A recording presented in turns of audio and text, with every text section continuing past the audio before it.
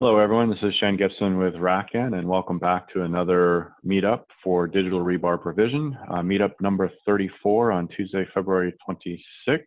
Welcome. We've got a nice contingent from community on board with us today. Today, we're going to talk a little bit about a pretty major refactor on the portal, and there's been a huge rewrite in the back end for managing the portal code base and capabilities and features. Rob will talk to us a little bit about that. I'll give a little bit of an ESXi demo with some of the new content cleanup and work I've done recently. And then we will talk about Ansible use cases and feedback.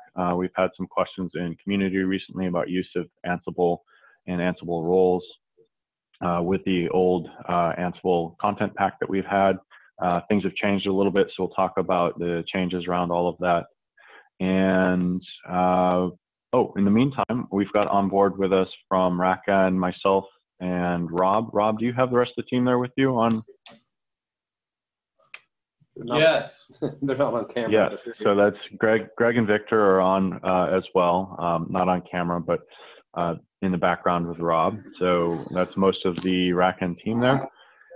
In the meantime, I'm going to turn things over, Rob, and let you do some discussion on the portal UX refactor stuff. All right. Hey, what?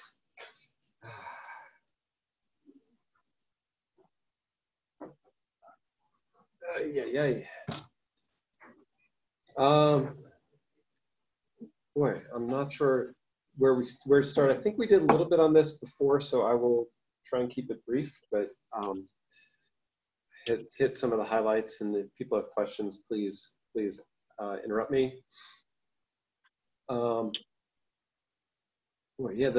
portal was based on, when we started with the digital rebar provision pieces, we started with React, and it was an 18-month-old version of React. So we upgraded that and added some continuous testing infrastructure on top of it to try and catch things in our build process. And in doing that, that actually gave us some new promise capabilities. If you don't know, React doesn't mean anything, but it means that when we make calls to the backend API, we can do them in parallel more easily. And so most functions in the UX, even though it's not obvious as you click through things, have been parallelized dramatically. So a screen that has a lot of activity in it, like machines, that basically touches every other model, is going to generate a huge amount of calls, but those calls are now parallelized so that you get the data becomes a lot faster. The other thing, one of the things to note in this is if you're used to using bulk edit, we had a bulk screen for logged in users. That capability has now been merged into the machines page. So bulk, the features of bulk, which is being able to set things in bulk, will still require you to log in, but the machines view will now include all of the things like the handy widgets and menus and stuff like that. And then the bulk screen has been cleaned up a bit so that from here you now have run as simple, actions are simple, but now profiles, workflow stages, BOOMs, and this will ultimately be parameters, can be set on machines. And then if you're used to this screen, this is a really fresh install. Then one of the things that you might have found frustrating is that you couldn't set multiple profiles in at the same time. In this case, you can now set multiple profiles and it'll figure out how to do that. Or if you want to remove them, you can remove multiple profiles at the same time. Or if you want, you can just force fit the change for all profiles, and it'll go through and make those changes for you. And just like before, everything we have is you're gonna get live updates. So as things are made here, you'll get some notifications about it, but the changes will actually be made live into the system. So if I wanted to start a different workflow, like start CentOS install over here, put some stress on my machine, you can just click the button here and it'll start going through that process, and you'll get live updates as it does that work. In this case, it's rebooting my system, so it'll be paused for a little while. And then within the machines view itself, not too many, there's still some bugs I'm cleaning up on rendering, but this for the most part has been the way it's supposed to be. It hasn't changed that much. Some small cleanups. The biggest thing you'll notice, especially if you're in a larger site, is going to be it's going to be a lot faster from that perspective. And then the other thing we've done is really change how this view operates.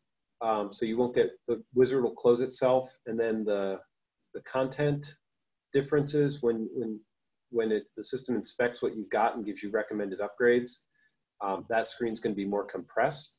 And it's also going to be based on the new racking catalog. That's actually its own, Shane, that's its own topic. Yeah, that would be a good future meetup topic. It's the whole catalog stuff. I know Greg's got a little bit of work he wants to do on polishing and cleaning it up, and should be ready before next meetup. Yeah, there were some, in the last meetup we talked to. No pressure. No pressure. In the last meetup we talked to some enhancements that we made to the CLI that lets you pull things directly out of the catalog. So there's a chain of deployment capabilities that are enabled by that.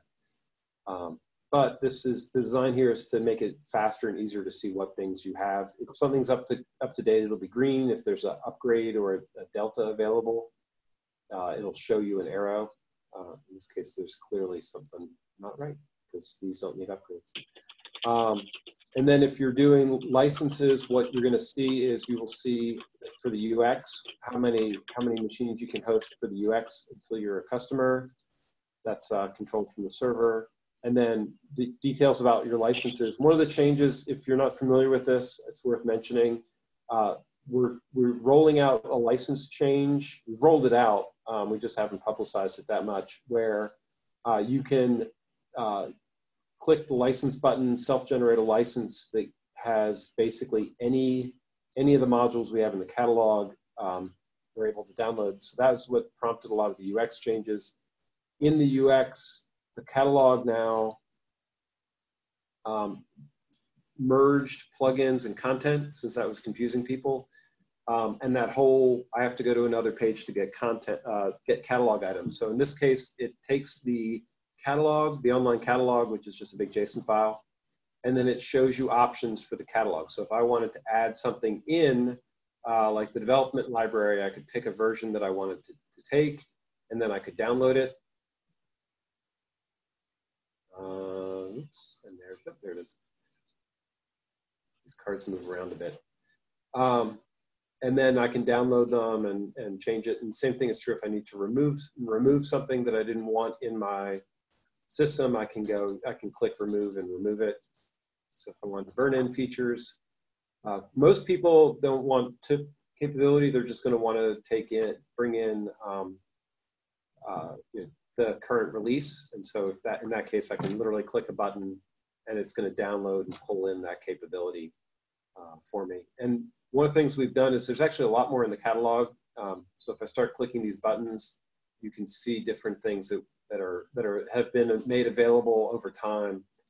There's quite a bit of it, especially when you click in the lab view. It starts scrolling off the screen for those features. And then if you don't want to see the catalog at all, of course, you can only see what you have installed. And then we have, there's some internal data stores. So a lot of these are all features that were in before. We're just trying to streamline the process for how you get your content. And since there's a licensing change, anything that you see here, you'll be able to get the trial license and then download and play. Your documentation might be missing, especially in the lab. We're completely missing. But basically, this is now all you can eat sort of license buffet. Other things of note in here that's pretty important is the system. Oops, the system is going to not have that default login button. Let me show you what that looks like. So if I log out here, log out. What you will find is there is no default button, and if I If you log in, I'm not doing it. I've changed my password. If you log in into the system, it's actually going to prompt you to change your password if you haven't changed it yet. We really want to make sure that if people are using the system, we're making it easy. There it is.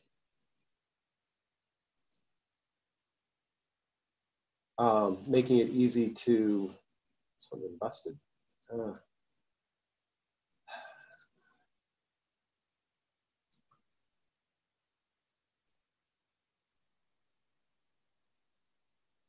Sorry. I have to figure out what's going on. Little bit of code cleanup required. Yeah, there, no, still. this is something we just added the password. So one of the things that you can do from the UX that you weren't able to do before is change your password. And I wasn't thinking about the demo, so I pulled in some code that I shouldn't have.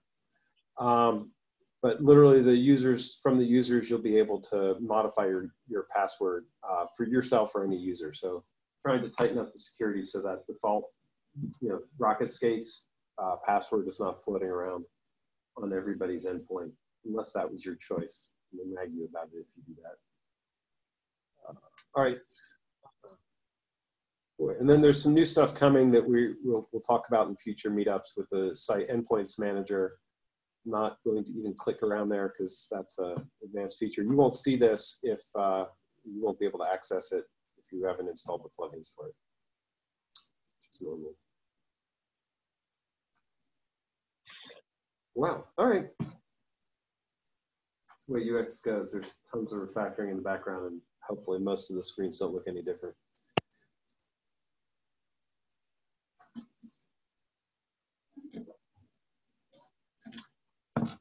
Any more on that, Rob, or we want to kick it over to community? Is there any questions from community on changes, enhancements, updates? I'll happily take questions.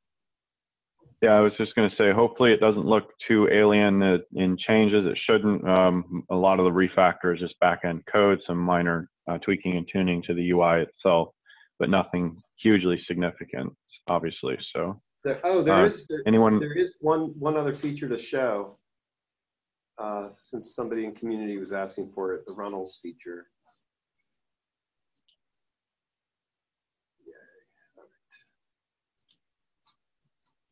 So one of the other things that got added is the ability to do filters. There are no writable parameters right now.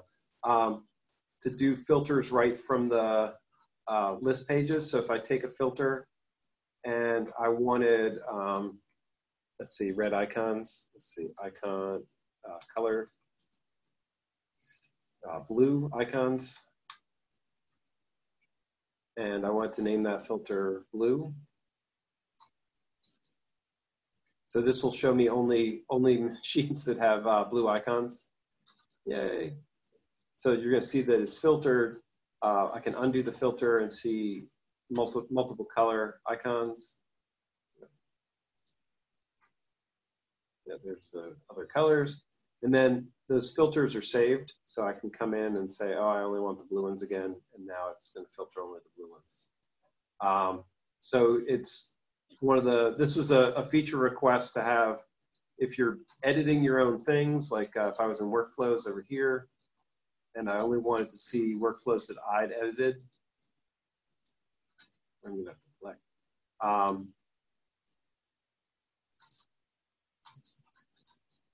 To see what's going on. I could actually go through, build a filter, and cancel it. One of the things that you'll start seeing is there's supposed to be writable filters on things like writable only. So if you're building a whole bunch of stuff and you don't want to get distracted by the read-only pieces that come in through content layers, you can you'll be able to pick read-only or build filters just for your pieces. And then all of the systems show their content.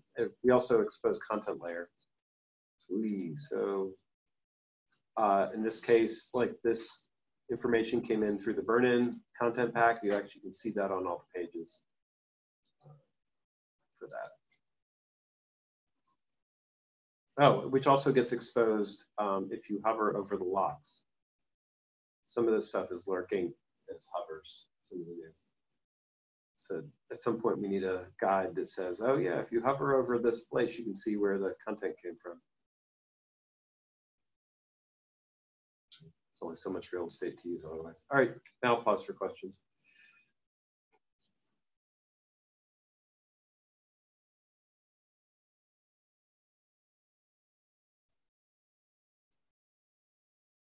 I don't know if you kicked it over to me or not, Rob. My audio completely dropped out. I had to reconnect. I didn't, but I can. Okay. I was waiting for questions. I didn't see any. No questions. Raise your hand now or forever hold your peace. We're holding it. All right, too bad, so sad. No more questions for you. All right, I'm gonna cut over to VMware ESXi content. And hold on.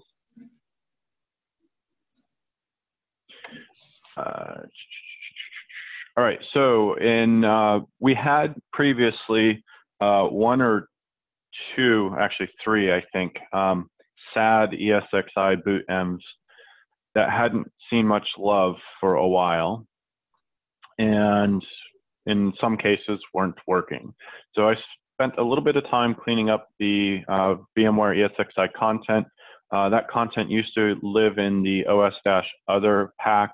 I've created a new content pack called VMware, which has moved all of that content into it and sort of absorbed all of the old content and has been increased to support currently today 7 versions of VMware ESXi and added a bunch of capabilities to that. So what I'm going to do first is I'm going to kick off just an install because it takes a few minutes, about 8 to 9 minutes to do the install and then 2 to 3 minutes to reboot into it. So I'm going to kick that off and I'll show everybody sort of what's behind the scenes on making that work. Right now I've got VMware's Fusion hypervisor thingamajiggy running here on my Mac. I've got a VM in Sledgehammer, and I'm going to go ahead and just kick it into ESXi 670 Update 1 install and let it kick in the background, and it should pick up the installer straight in. So now we see it's loading into the 670 U1 installer. All right, so what's going on behind the scenes besides the normal sort of boot M stuff in the content? The content is currently in, actually not even in tip yet. I just pushed a pull request, so it hasn't hit the tip yet. Oh, dude, Greg pulled it in already. So content is in tip, so you should start to see it in the catalog showing up. There is limited testing on some of it, so if there are a few edges on it, I'm still working on the sharp pointy bits that might poke you, but the basic provisioning works. So behind the, let's see, where are we, content packages.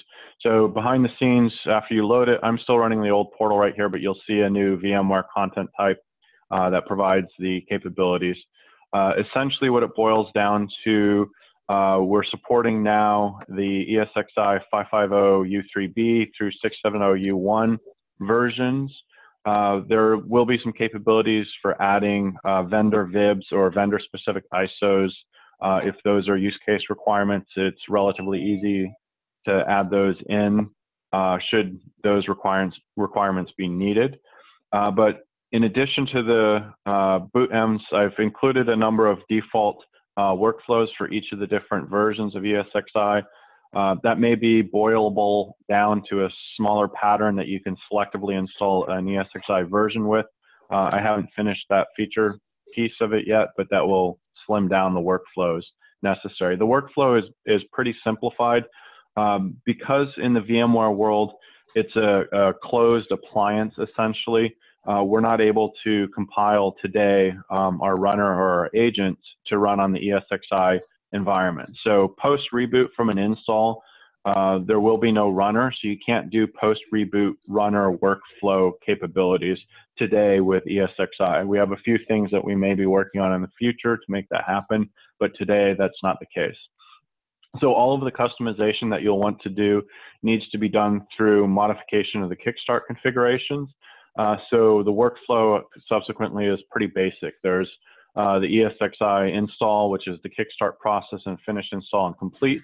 The finished install process works by virtue of using Python within the ESXi environment to fire off a notice to DRP to say, hey, mark the machine is completed, set the workflow and the stages appropriately, and the boot env to local, so it'll, on the next reboot, it'll boot to the local installed environment.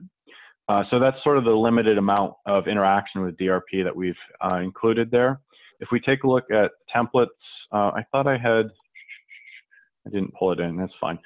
Within the templates, there is a primary ESXi install kickstart template for the 6.5 and newer. Unfortunately, fortunately/unfortunately, they've changed Python to Python 3. So any Python code that you actually run has to be converted to Python 3. So we have a Py 3 specific version. We do some of the basic stuff, set password to the standard, default, allow you to override if possible.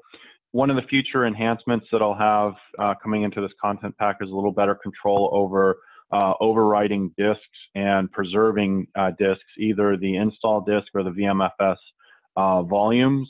And that's important specifically when you want to do upgrades, since ESXi has done a pretty decent job of allowing you to do in-place upgrades separate from your VMFS stores.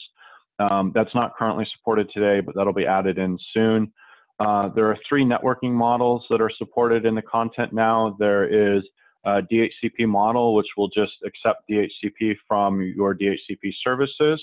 There is a convert model, which will take the DHCP request and convert it to static IP assignments, so you're no longer dependent on DHCP. I haven't added hooks yet in to convert that to a reservation on the back end on DRP side, since that's going to be some Python code to make that interaction work correctly. But the appropriate flow would be to convert to static and then mark that as a reservation so DRP knows that it's a reserved instance. The third mode is manual, which allows you to predefine configuration post-reboot, what the ESXi instance will be configured to, and that's what I'm actually using in the configuration right now example. So right now the machine is booting into boot the network into DHCP. It's getting 192.168.9.101. Post reboot, it should get .201 as per the manual configuration. And then there are a couple helper templates that are installed. The network kickstart actually interacts with a parameter to define whether it's DHCP, static, or manual configuration for the network configuration. I'll show that in a moment as well. And then you can set some other additional parameters for the manual to set the IP address, net mask, default route, et cetera, et cetera. We notify DRP that we've completed in the %pre stage. And then we're going to preserve some of the log files that get destroyed after reboot. We save those off to the data store 1 in the VMFS. So post reboot, you can observe the log files during the installation process, which has been pretty important for me to figure out what's happening, since we don't get any feedback during the install in ESXi that we're used to in job logs, because it's sort of a black box. And then we can enable the ESXi local shell or the SSH shell. If you enable the SSH shell, we'll do the same old standard pattern of injecting the access keys into ESXi, so remote SSH will be enabled into the ESXi instance for you, and that's controlled by a parameter as well. So the default behavior will be to not enable those shells, but if you enable set the remote shells to true, then it will enable those for you. Which is a good pattern for dev test, not a good pattern for production necessarily. And then you can define any number of custom kickstarts to inject to the pre, post, and first boot stanzas. So if you had some customizations, we added the hook in here so you can customize ESXi post install and during the install. So this gives you sort of a poor man's version of customization that we would give you through full workflow. Which gives you sort of a little bit more control and customization over the configuration environment.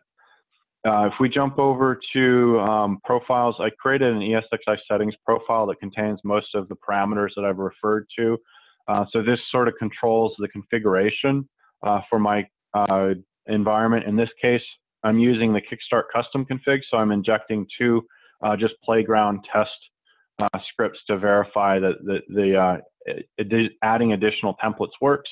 So in this case, a post Python interpreter and a pre-BusyBox section interpreter, which just creates a file on the file system just as a proof of concept that it injects those. And then we have our network DNS, gateway, hostname, IP address, netmask, etc. So these are in the case of the manual setting that I mentioned. So here's the manual setting. We'll use those values to define the post reboot configuration. And then last, I mentioned the shell, local shell remote. So setting these two parameters to true will enable the shells and open up the firewall for SSH access post reboot, so you can SSH into the machine. One little hook just for testing I added is the VMware Tools module is about a half of the entire install size of ESXi itself. And since I'm doing test ground in a virtual machine environment, I don't care about the tools. And so that just speeds up the install process a little bit. By default, the tools may be installed. It's also quite possible in a lot of environments, your tools packages will be hosted in a VMFS store or remotely in a HTTP environment somewhere else to interact with your virtual machine bring up process. So that may be useful in a production environment in some cases. So that's sort of it in a nutshell. If we come back over here, we'll see that our machine has actually been reset. It's tripped on the DRP notify process, so it set the workflow to not set stage none, boot M to local. So on reboot, it'll boot back into ESXi, at which point we lose control over it until we reboot it and set the machine to do something else in workflow to transition it back to, say, discovery or another fresh install. So that's sort of the primary pieces that are in existence today. There are a number of features as we move forward and enhancing things that I think will be added in. I have a relatively long list of things to add depending on use case feedback and requirements. If for interest, the Kickstart that gets rendered is based on our standard dynamic rendering for Compute KS. In this case, is the Kickstart. This is essentially what it ends up looking like. Kickstart stuff. Once it's all pieced together, we get our interpreters, pre-interpreter, BusyBox, etc., and then the fancy Python hooks for calling back to DRP to mark the machine, which we saw happen already. Workflow value is set to empty, stage set to none, and boot M set to local. It's how we make the call back to DRP to say, hey, we're done with all of this. And then you'll see a lot of the other pieces down here. Most importantly, or more interestingly for some people, I think, is the, I gotta move that out of the way, you can't see that, is adding the sort of the custom injections. So here's the simple, one of the simple tests. So this is the pre-BusyBox interpreter, which does the writing out to a log file just as a proof of concept. So you can dynamically add additional templates into your Kickstart to do interesting things. And here's a Python version as well. So we call a little bit of Python code to just write to a file with a timestamp, etc. And that's sort of the proof of concept test there. If we look back at our machine, it's still grinding along. It looks like it's going to take longer because I think Zoom is chewing my machine up, and this VM is 4 gig of memory, and my laptop's not particularly happy with Chrome, Zoom, and installing ESXi. But it does complete up and finish, reboots back into ESXi, sets up the SSH keys, and then everything's done from there. That's sort of a brief whirlwind tour of some of the updated ESXi code and work. We're really interested in any feedback if somebody starts using it on physical hardware. Going from a virtualized environment to physical hardware always exposes rough edges sometimes or problems with the install environment. Particularly, there'll be issues when folks have custom hardware. We'll need to be able to add in custom VIBs for the kernel modules for drivers, for example, Mellanox, Nix, or something like that. I have those patterns in my to-do list. They haven't been added in yet to make the content generic to support that, but that'll be one of the bigger things as we go into more production deployments with the content. So there it goes. It's finally kicking over in the background and should be booting up into ESXi, hopefully. Fingers crossed. I think the DHCP is going to time out because it's set to manual, so not sure why it's spinning right now, but it should kick into ESXi. Any questions, thoughts, comments, feedback, etc.? There it goes. And it takes a few minutes on first boot. And one of the other things is a stage to do a certain amount of machine validation. Yeah. Oh, so there is one of the requests and one of the work we're doing is to be able to do some vSAN and ESXi hardware compatibility list validation. So there's a number of stages, and actually there's a workflow that goes with it that is VMware HCL checks. So the HCL check runs the ESXi HCL install and HCL validate, the vSAN HCL install and validate steps. So theoretically what that'll do ultimately is do the HCL check against VMware's HCL API and come back with an answer and say, hey, yes, this machine is validated as hardware that's compatible for either ESXi or vSAN appropriately.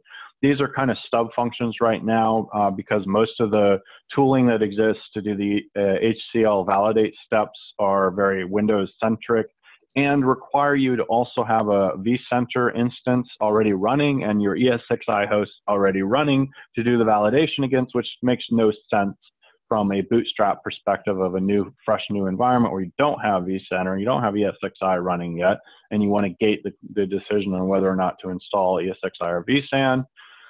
So I'm working right now with VMware. I have a couple resources internally with VMware to get some tooling done to do this SANS vCenter and ESXi existence. So a pre-ESXi environment will be able to get installed and validated for the HCL tooling. That'll be a little while until we get through they have to create some tools and process for that. Their API gateway is not a quote unquote public accessible. It's only accessible for tools they write, and they don't have any tooling that works in Sledgehammer environment right now cleanly without the existence of vCenter.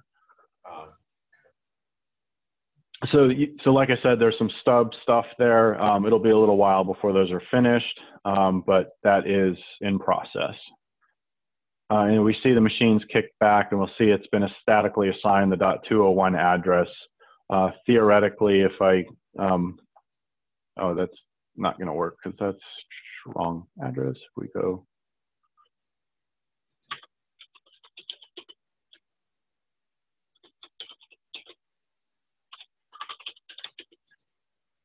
So boom, we logged into it. My key was injected, so I was able to log in SSH access keyless, and I renamed the host machine to ESX. Oh, that was a typo. ESXCLI1 manual, but that's the host name and the parameter I set. So there it is.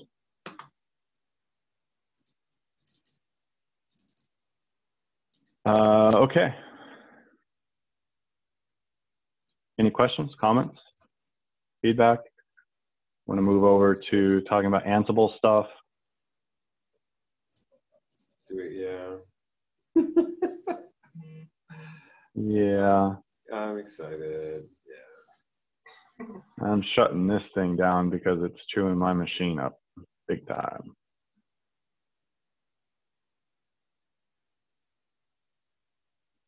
Okay. Well, then let's move over. Yeah. Let me.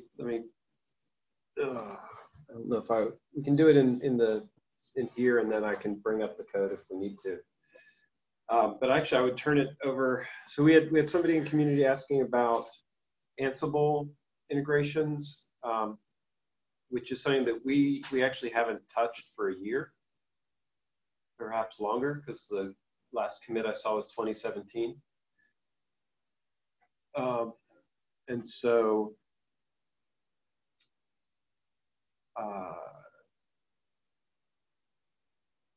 yeah, I would need, so Shane, if you want to bring something up, go to Digital Rebar Provision in GitHub. And under the integrations tab, there is a directory there with some Python code in it. Integrations, Ansible. No, you moved it. No, that's provision content. I did move it to, it is in its own, it's somewhere, but it's in the Digital Rebar Provision is the integrations piece. I think it's the rack and content repo has the library. Ah, okay. So this is the thing that's actually interesting, not the Kube Spray content pack. Yeah. So here's what happens. Ansible needs an inventory file to run.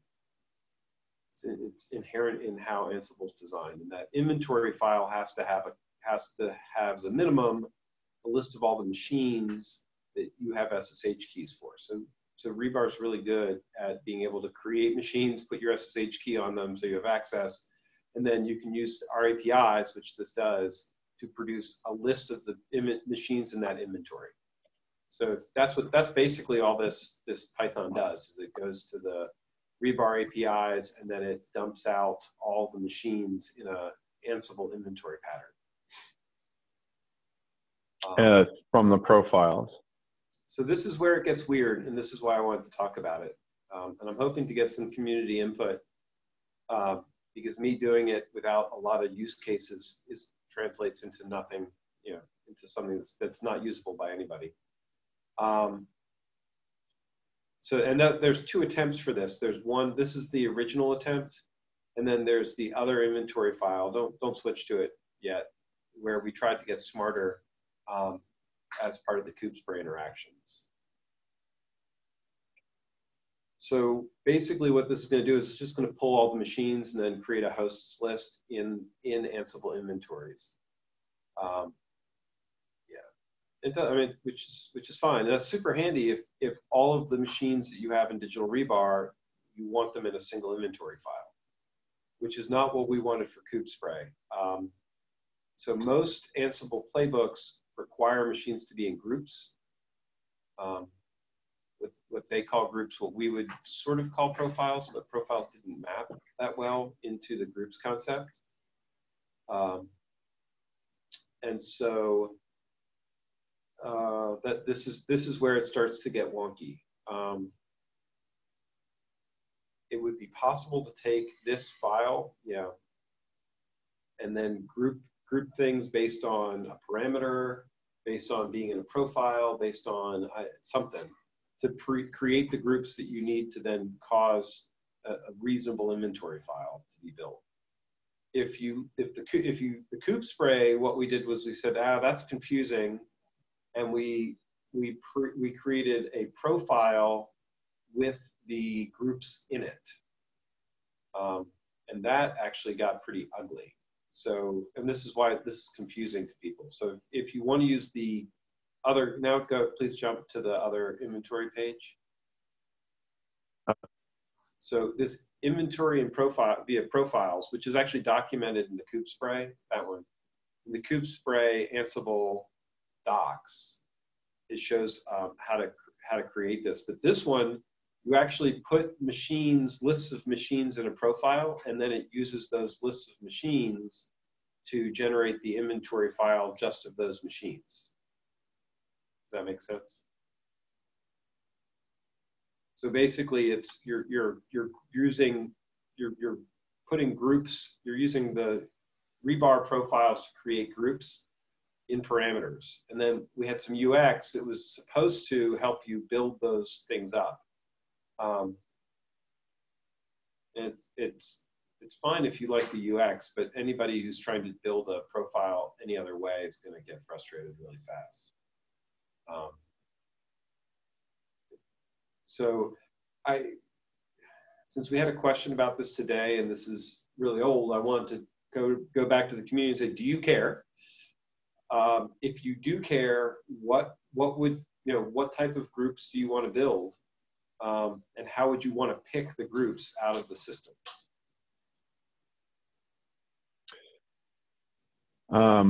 Pooling, added in with a pooling plugin. Pooling. So we probably need to go back and do a update on pooling. But I mean, pooling is going to just give you the machines that are in pools, and you could do that. You could.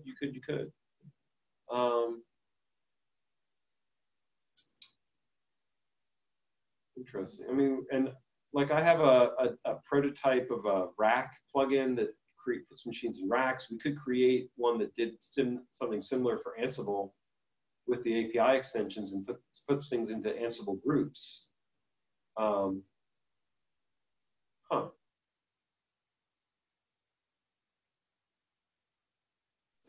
So there's one idea for enhancing is to use the pooling mechanism to define pools of groups to apply Ansible playbooks against. But really, well, if anyone in community has thoughts on this as well, we're definitely interested in hearing how you'd like to operate that. For those of you that are Ansible shop users, obviously. So, long time no speak. We can hear you. Check. Check. So, hi, it's Will. Will, damn it. I know, it's been a long time. Holy Toledo. Hey. I know. Welcome back. So, here's my question. Is Ansible only usable with the license version? No. Okay. Ansible just uses it depends on how you're doing it, but it only uses the API. So it's just a Python call to the APIs. If we triggered it off of some plugin data, that would move it into, you need the licenses to use that plugin. Right. So pooling's a plugin, right? Pooling is a plugin. Yeah. So that would be like if you use pooling and that's the one way, then buy a license, right? So I'd be interested, obviously, in enabling this for open source use, or non-licensed, or whatever you want to call it. But which is where it's at today. Yeah. The challenging thing is getting the inventory and maybe putting it in one group is probably simplistic, but doing the whole groups of groups thing, or taking the inventory and say, this is a controller and these are minions, so 2 groups, and then to join both those groups into an upper level group. Yeah, that would be, it strikes me as you'd have to put some Ansible specific attributes in your machine. And that's where we ended up before. So I mean, it wouldn't be a big deal to put a parameter list in, like an Ansible groups parameter on a machine, and then say this machine is in these groups, and then build it up from there. Right. What we found is that approach doesn't scale very well without doing API extensions, which is where pooling ended up. Like you can track those things all you want, but then doing them in, for more than a couple of machines becomes really hard. And so we end up, like with pooling, the pooling we did first was just it still is, a parameter on a machine that indicated the machine was in a pool or not. It's just, and we could do that. I mean, that would be the way to, and then you would end up with, it strikes me as better to do an API extension, create a groups concept as an API extension, put machines in those groups, which is really what happens with pools and racks for those plugins. Right. And then you query those to get the data, which is actually very similar to what I originally built a year ago. I just was stuffing that into the profiles under a parameter, which is really ugly. Right. Hmm? That's true. Crib uses profiles, but I'm doing the same thing. It's the same thing. And is it arbitrarily, the deepness of nesting is arbitrary, or? Nesting becomes really, really hard. Yeah. And I have, all the feels about Ansible's inventory files from that perspective. It's one of those patterns that makes it very hard to build, sustainable patterns when you nest things really deeply like that. Yeah, I don't know how deeply do your playbooks nest? I can go 3 or 4 sometimes to do different collections of things that are part of a whole. I'm trying to think back. We have research group collections, which then have different machine groups that have functions, and we use a HPC scheduler named Slurm. So I have Slurm controllers and Slurm workers and Slurm login nodes. So those 3 groups would be nested in all Slurm machines, which are nested in this department, because the departments have different software collections I apply to them. Uh-huh. So yeah, I can go a couple deep for pretty good reasons, and I don't see how I could do otherwise. So we sort of avoid that pattern with profiles staying flat. I mean, conceivably, you could put metadata in a profile that would create a hierarchy. Mm-hmm. My preference in any of this would be to use profiles to be your groups, but they don't map to Ansible because they are parallel, and you end up there's no hierarchy. Yeah, right. The same, and maybe does Ansible care if you have the machine in the same machine in multiple groups? No, you can put the same machine in multiple groups. It's more like if you're applying different configs to collections, like all the members of this collection get this fig, and then this subset of that collection gets this additional config, and then this one has a special role, and it might be 1 or n machines in that collection. So I don't know if you could flatten it out very well. Yeah, this to me is where my instinct was to use profiles as the map profiles to groups, and then if you needed anything more complex, which I think is pretty much what's there, then to say, pull requests accepted. Right. Solve the problem and share. Well, this is no, it is. I mean, it's open source, so fair enough. We do have customers who are using Tower, an Ansible Tower, but that actually runs Ansible jobs per machine. It's designed to be done on a machine by machine basis. We actually circumvent this whole problem, and that. Yeah, I haven't really used well. Tower for a long. We used Tower till they dramatically raised the price on it, and I tried to get AWX running in Docker, but it crapped out somehow. I haven't revisited that, and we're doing fine with using CLI Ansible. So I don't think we need all the AWXi frosting, because we're a small org. We don't need RBAC for Ansible. So, and I don't know, unfortunately, I'm ignorant how Chef handles things or Puppet handle. You guys know Chef, right?